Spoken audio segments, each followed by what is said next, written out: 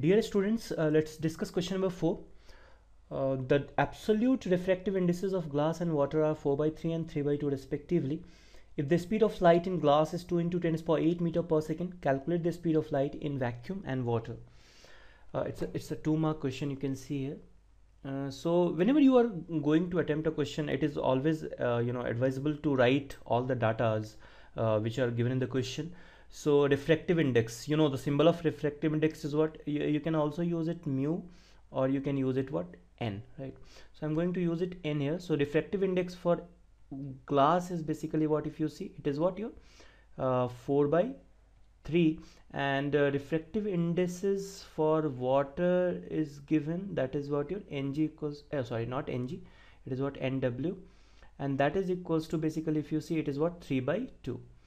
Now what is given next? If the speed of light in glass, so speed of light in glass is given, that is what? Your 2 into 10 to the power 8 meter per second. Calculate the speed of light in vacuum. So you have to calculate C, that is your speed of light in vacuum, and you have to calculate VW, that is the speed of light in water, right?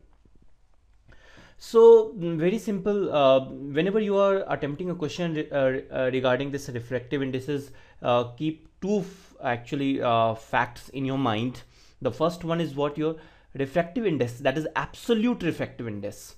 Absolute refractive index, that is mu, or maybe you can use it N. So basically what N equals to basically the velocity of light in vacuum upon the velocity of light of that medium, the medium for which you are going to calculate this refractive index. So this is the first formula.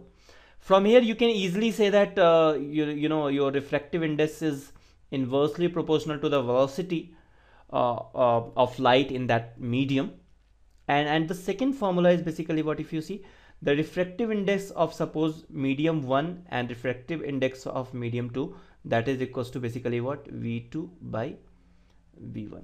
So by using these two formulas, it is very easy to answer this particular question. So let's first we will do the first part of this question, that is what? You have to calculate the speed of light in vacuum. So use this formula.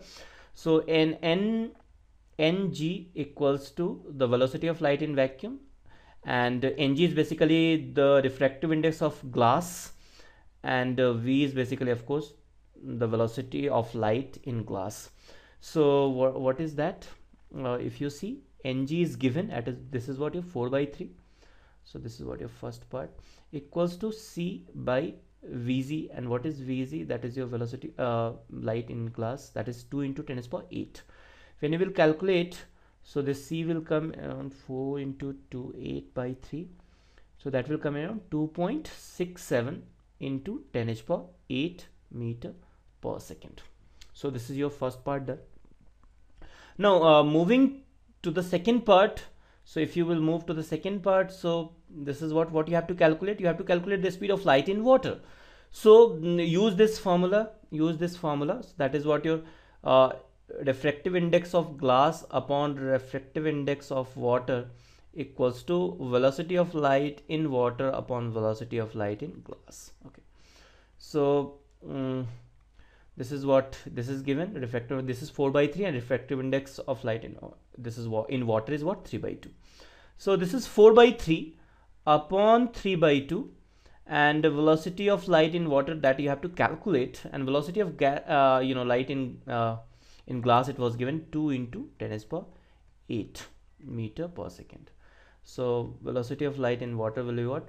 2 into 10 to the power 8 into 4 by 3 into 2 by 3. So when you will calculate 4 into 2 into 2, 16 by 9. So 16 by 9 into